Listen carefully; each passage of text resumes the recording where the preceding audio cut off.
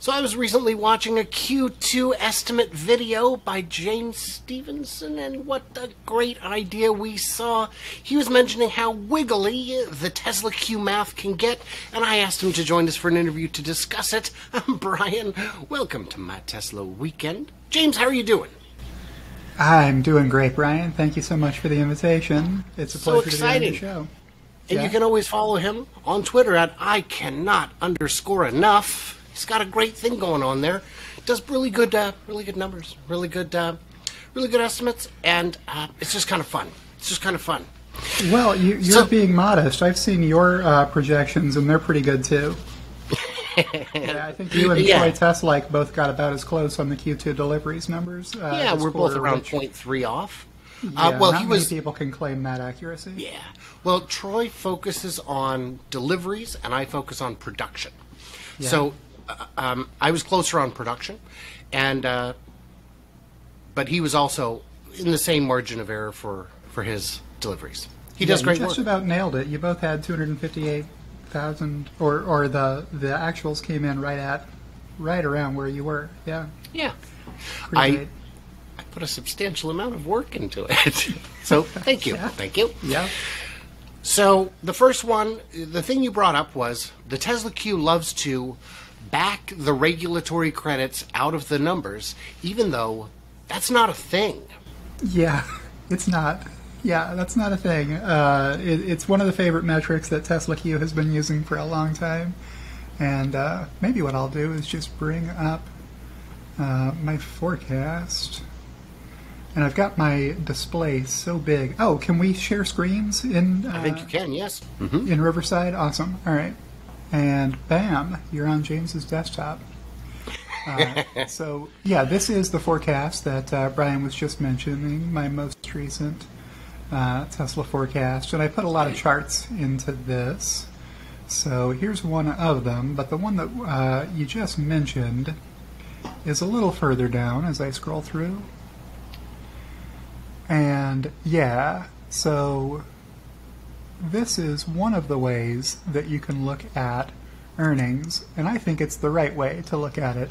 It's just non-GAAP earnings per delivery. This is the metric that Wall Street cares about when they talk about adjusted earnings. This is the number they're going to use, less any one-time or non-sustainable items that happen. And the way I've graphed the data here for you is on a trailing 12-month basis to smooth out seasonality. And I threw in a box over here just to let you know where I have thrown $2 billion worth of deferred tax benefits that I think Tesla is going to declare, but they'll get backed out of adjusted non-GAAP earnings. So this is just the total non-GAAP earnings number. And this is the right way to look at this. So I'll go a couple of tweets down to get to the payoff on this, which is the same chart that you just looked at, except excluding regulatory credits, which isn't much different anymore. But you can see why in 2019 the short sellers wanted to show off this metric. Oh, and I'm also doing this on a per delivery basis so that you can see how much money is Tesla earning per delivery. Yeah, back then it was losses. If you take the bottom line earnings number and then subtract from that top line revenue of the kind of product that you sell that's the most profitable for you. And that's not a thing, and if you Google it, you'll find that the only instances of earnings excluding regulatory credits come from TSLAq, Tesla haters, mentioning that number so that they can throw it out and make Tesla's profit look bad. But if you were to try that same thing with, I don't know, McDonald's, and say, hey, is McDonald's really earning any money? Do they really have any profits? Well, let's throw out their most profitable kind of sales and then see. So let's throw out the sales of non-alcoholic beverages at McDonald's, right? If they didn't sell any soda or coffee, then what would be left? Well, let's throw out their revenue that they make from selling soft drinks and coffee from the bottom line number and see what's left. I guarantee it's a negative number if you do that, right? because it's an invalid exercise. You can't do that in accounting, and no other company has to put up with haters on Twitter trying to adjust for that and make charts about it. Well, and that's the crazy thing is they'll do that on the one side, but they don't go and add that, take that revenue off the competitors. So if Fiat Chrysler spends $1 billion on regulatory credits, why aren't we seeing what they should have paid in fine? Why aren't we looking at Fiat Chrysler and saying, Stellantis and saying, well, their profit is actually this much when you add on what they should have paid in fines once Tesla's no longer willing to sell them credits? Yeah, that's true too. Yeah, so if you're going to subtract the regulatory credits revenue from Tesla's earnings, you should really go put them back on the income statements of the companies who bought the regulatory credits from Tesla. Because some people get the wrong-headed notion that regulatory credits are a stipend from the government, that governments are giving you taxpayer money. And that is not what's going on at all. The money you're making is from selling to your competitors who did not produce enough electric vehicles to comply with applicable law.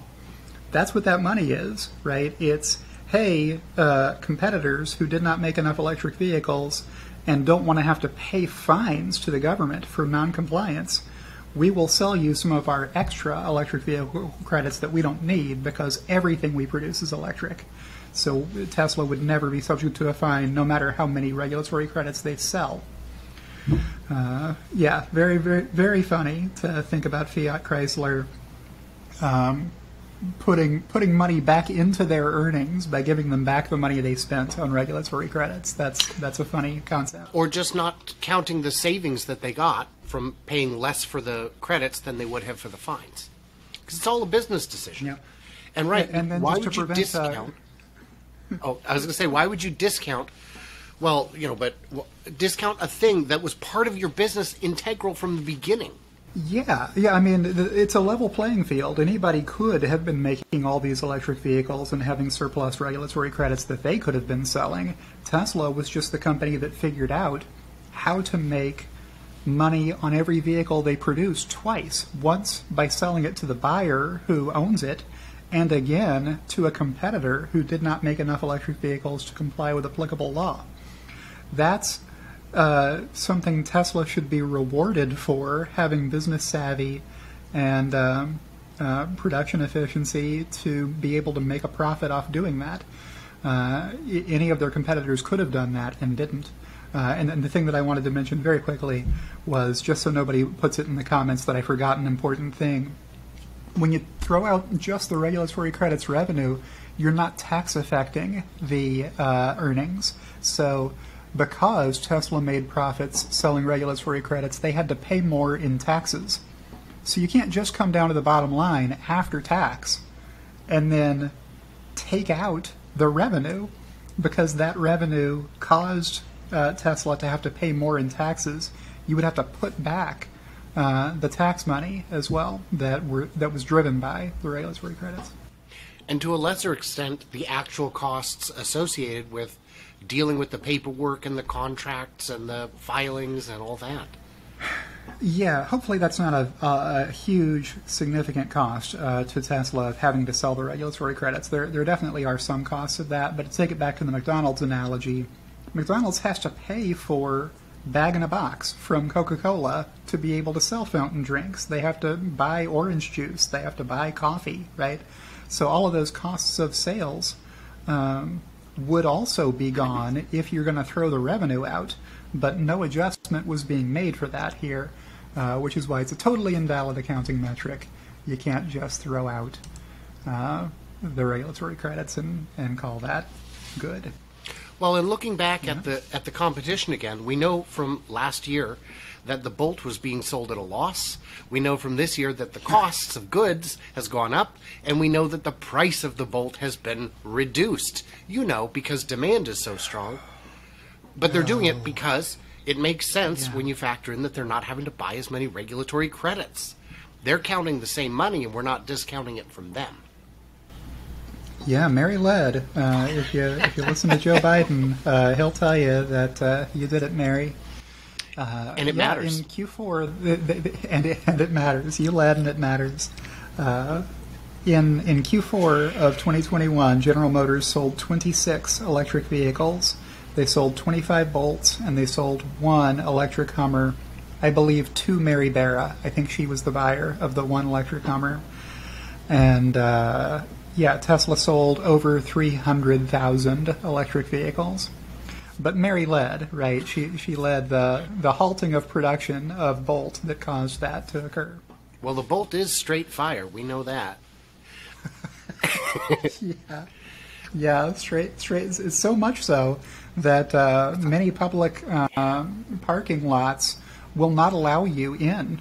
Well, they won't let you park they your say the Bolt. Bolt is the Note 7 of the automotive world. I haven't been following the Note 7, but I take it they catch fire. Yeah, that was the one that they banned from planes. Oh, all right. Yeah. Yeah. Well, then that's a good analogy. So another wiggly bit of math I saw was when they were backing out the ZEV credits, they would also they would say, well, once you take those out, the company wouldn't be profitable. And to which I'd said, well, actually, if you took those out, Elon wouldn't have hit milestones. You have to add the stock compensation back in. Oh, sure. And again, Yep. like you were saying, they're pulling the revenue off one side without accounting for it on the other side.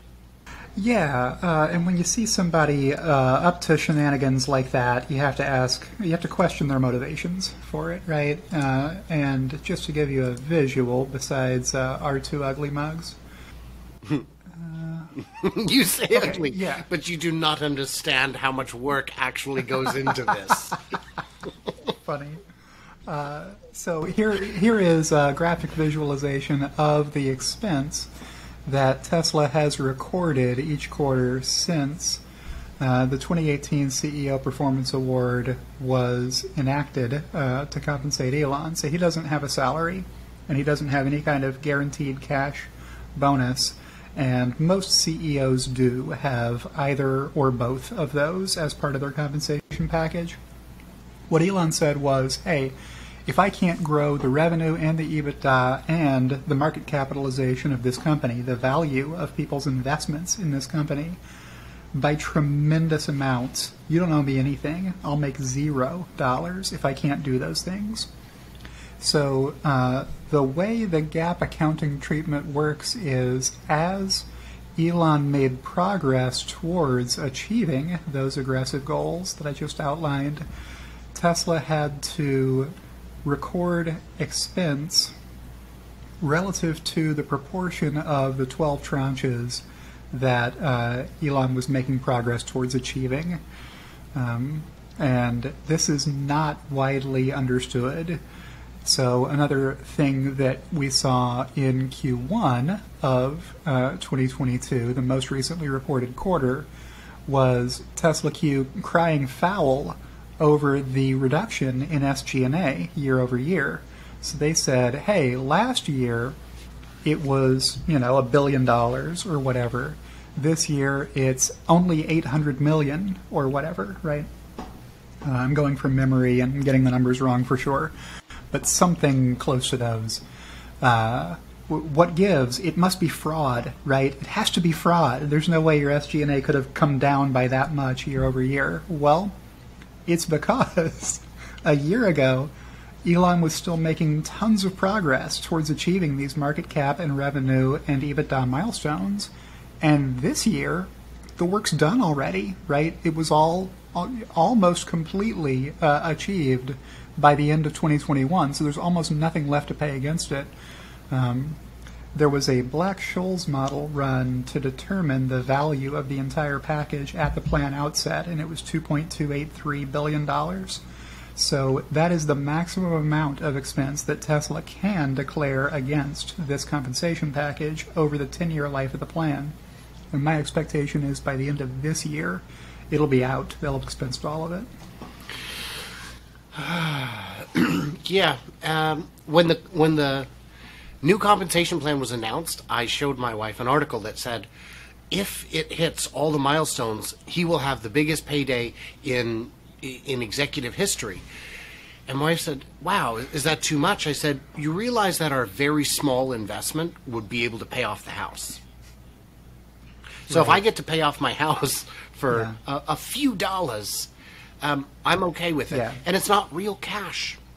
It just has to be accounted as cash. So why does... Yeah, so this is a non-cash expense, the stock-based compensation. And it's basically back here in 2018, Tesla wrote Elon 12 IOUs that were each conditional. And what he said was, hey, I would like to buy a ton of shares at today's prices, but I don't have the cash. So, can you please write me 12 IOUs, and I'll buy shares at today's price if in the future I can achieve all these goals. So that's what that stock-based compensation is. His percentage share of the company has become so valuable now that he can borrow against it to buy all those shares, which he was unable to do at the time. So he couldn't have bought another 12% of the company back then. But now he can. And does his do those purchases show up as revenue for Tesla because he has to buy them? No, they show up as paid-in capital on the balance sheet. So they're selling him additional shares of Tesla. So this is... But he's paying cash for them. It's diluting existing shareholders, and he's paying cash for it. So the cash does go onto the balance sheet, but the offsetting entry for that is paid-in capital on the equity line. So it's not revenue because Tesla is not in the business of selling shares. Right. It doesn't pass the normal course of business test in accounting. See, they tell you that you'll never use this stuff again, and then you do a YouTube interview with somebody, and it comes in handy to know your accounting basics. Oh, yeah. I was assured by classmates I'd never use high school algebra, but that's what my Excel spreadsheets are entirely. Yeah. So... Yeah, Excel is great. Why does Tesla's quarterly reports always include a line item for less regulatory credits if it's not a thing? It's a thing. Yeah, it's real money. So, yeah, and that does count as revenue. So Tesla is in the business of selling cars, and selling regulatory credits is selling cars. And the reason we know that is that if you don't make cars, you can't sell regulatory credits. Mary learned that one. Yeah, Mary learned that one in Q4 when she stopped making bolts and could only sell 25 of them from Another stock. bit of big fraud that I saw from the FUDsters was reducing warranty reserves is accounting malpractice. Oh, sure, yeah. Was that at or thereabout? Luis Carruthers might have been the account behind that one. One of them had a guarantee on their Twitter account. That if you could find any flaw in their bare thesis about warranty reserves, that they would give you money for it. And I think, yeah, let's see, warranty reserve FUD. I've been fighting this FUD for a long time. Look at this, 2019. Yeah, that warranty reserve berry tale is some persistent FUD. I think Tesla haters like it so much because who really understands what a warranty reserve is, or how it works, or how you know whether you've accrued enough? They have it backwards like always. Check the date below, October 30th of 2019. So way back then, I found a publication for warranty professionals that had dug into exactly this question, which you can summarize really quickly. Hat tip to V. Grinchpen for tweeting it originally. But yeah, if you just compare Tesla against Ford and GM, warranty claims by Tesla owners are lower than GM, Ford, or Fiat Chrysler as a percent of revenue. So that's one of the things. Another one is Tesla is accruing more warranty reserves as a percentage of sales than the other U.S. automakers are, and there's a chart here that shows that. So at the time that you sell someone a car, you have to assume that there will be some warranty covered expenses. They're going to bring some of the cars back to you for some things that go wrong with them. and you're going to have to repair those at your own expense under warranty. So at the time of the sale, you have to go ahead and accrue warranty reserves as a balance sheet item, as a liability, right? So that's what's going on here. And the last chart is another way of looking at it is warranty reserves per vehicle sold. Here again, Tesla is much more conservative, but some of the difference in this metric goes to Tesla selling more expensive vehicles on average than Ford and GM make. But it's not close. I mean, look at these pink rectangles. Tesla is accruing way more warranty reserve per vehicle than other companies are. And they've actually scaled it back some, and the justification that Zach gave for them in the 10K was that it's based on trending. So if you look at the actual warranty expenses that have been coming into Tesla to repair, it's been less than they were expecting. Because less is going wrong, or because it's costing less than Tesla had assumed when they made the warranty reserve. But I mean, this is thick accounting stuff that it is easy to confuse people on when they don't have any background in financial analysis or accounting. Luckily, I've got a business degree and an MBA and some relevant experience in my professional life that I can bring to bear against these questions. Maybe I saw this bear on the screen and that prompted me to say bring to bear. But I hope that addressed your question about warranty. Well, then the claim that they make to follow it up is, right, but they just mark everything as a goodwill rather than a warranty. All right, well, let's go with that. Okay, let's grant that that is true and that Tesla is calling stuff goodwill instead of warranty expense. It's still expense. It's expense either way. You can call it warranty expense or you can call it goodwill expense. Either way, it counts against your profits. The earnings number doesn't change. It's just two different ways of classifying the expense, right? So either it hits your P&L directly or it results in decrementing the warranty reserve liability. But either way, it comes through the income statement as expense. You know, and it makes sense that Tesla would have to put aside more per car, because when it comes to big companies like GM, it's not like you're going to have 100% of batteries recalled.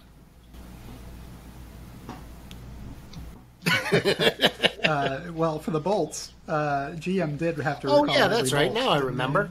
That turned out to be billions of dollars. All right. I'm glad I didn't just nod and agree. Well, the point is, assumption.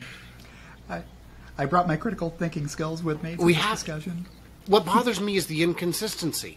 If you're going to be critical on one side but not critical on the other, it doesn't make sense.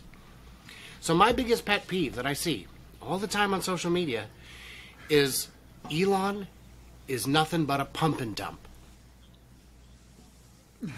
Never mind the fact that he doesn't actually sell anything. He doesn't dump. He doesn't, you know. Yeah. Yeah, he owns more shares now than he did a year ago or 2 years ago, and he's probably going to buy more shares if he can extricate himself from the Twitter situation. So he still owns more Twitter stock than anybody else does right now, far more than the people on Twitter's board combined. Well, 9% was the last figure I saw. Yeah, 9.2% for Elon, and then the board and Jack combined, Dorsey's at like 1? Jack's at maybe 2-ish%, and then the rest of the board combined is probably less than 0.5%. Well, and they say the pump and dump with Doge as well, and it's like, right, I get the pump part, but we never saw him dump the Doge. Right. And they say, well, and then they add SpaceX to it. I'm like, you know, that's not publicly traded, right? Right. Yeah, and that Elon owns more than half the company. So apparently, it's just it's about half. It might be a hair under half after a recent capital raise. Okay. But still, it is a tremendous amount. Enough to win any vote. He's going to get enough people to vote with him that he can do anything. 6 people need to vote with him. So, is there anything I'm missing from the silly TSLAq FUD math?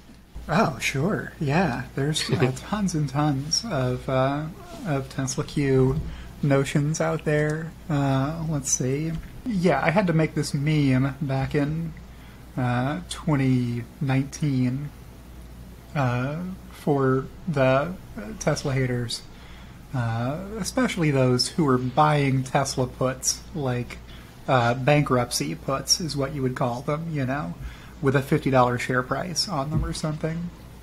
That's delusional, particularly today. The Tesla has never financially been stronger than they are today. Over $17 billion worth of cash on the books, an Altman Z-score around 20, with other companies, you know, below 2, almost all of them, right? Tesla has tremendous financial strength and resources available to them and will definitely not go bankrupt. But there are still all these people out there who are betting that it will. So I characterize that humorously here as a mental disorder, believing themselves to be experts under the grandiose type down here, when the central theme of the delusion is a conviction of having some great but unrecognized skill, talent, insight, or expertise in corporate finance, aerospace engineering, automotive production, renewable energy, neural nets / autonomous driving software, neuroscience, auto racing, epidemiology, medical device manufacturing, online money transfers / cryptocurrency development, and or machine-brain interfaces, despite lack of any actual training, education, or work experience in the specified field. This is something you'll see on Twitter enough if you dip your toe into the hashtag TSLAq. Well, you remember that professional tennis player who, once he went completely bankrupt, put out a series of tweets explaining how I'm still convinced it's going to go to zero and I can't wait to watch you guys ride this pig into the dirt. And it was just like, the thing is, buddy, you made all your money as a professional athlete and you have aged out of that. You're done. And I think what had happened was he was one of those guys who made some small options play that worked really well for him, and it convinced him that he's more smart than lucky. Yeah, options are very, very risky. You're not investing when you're playing around with options. You are gambling, and you've got to get a lot of stuff right for them to pay off big. You've got to get the direction and the magnitude and the timing correct, and if you miss on any of those three, you lose your money. And what I always try and tell people is, you may think you're smarter than the traders, the professionals, but you are not faster than the algorithms. No, you can't react to the news faster than the algo bots do, for sure. So yeah, it pays to be a long-term investor. People who've been invested in Tesla stock for the past 5 years are up over 1,000%, even after this bear market drawdown. So that's what Benjamin Graham would advertise were he still alive. Hey, make the best reasoned investment you can and stick with that. Don't try to get in and out and call tops and bottoms, because nobody can call tops and bottoms right all the time. I had a viewer recently press me on both channels demanding, what's the stock price going to do? And I haven't responded yet, but the answer is long term, hopefully improve. Short term, anybody's guess. Yeah. Yep. And the reason for that is that if it were possible to know what the short-term stock price movement is going to be, somebody would figure it out and program a trading algo bot to capture that, and then it wouldn't be true anymore, right? Because the arbitrage would net that factor down to zero. It's the same thing as the doctor of neuroscience who remarked about the human brain. If it were so simple that we could understand it, we would be so simple that we couldn't. It's the same idea with stock prices. You do not know on a daily basis what's going to happen. It is random, apart from reacting. So another one I've seen is Tesla is counting FSD revenue when FSD is far from being sufficiently complete to actually count it. Yeah, that's a popular question. Let's see here if I can find something on deferred revenue for FSD in particular. So yeah, we know from a year ago, Zach said that there was about $600 million of FSD deferred revenue sitting on the balance sheet. So what are we talking about here?